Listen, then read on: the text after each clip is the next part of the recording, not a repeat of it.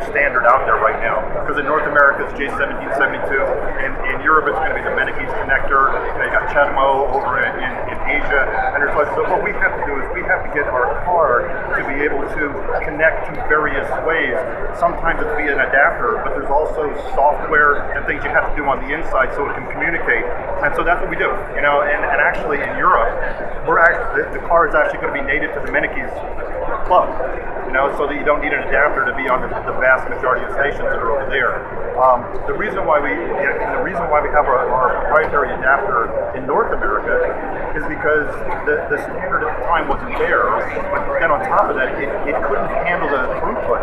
It was necessary to do superchargers, so we had to do our own plugs. But with every car, you get a J1772 adapter that you can use at any of the J1772 stations.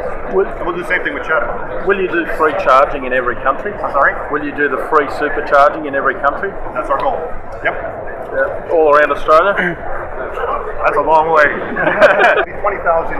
We're going to deliver 20,000 Model S in 2030.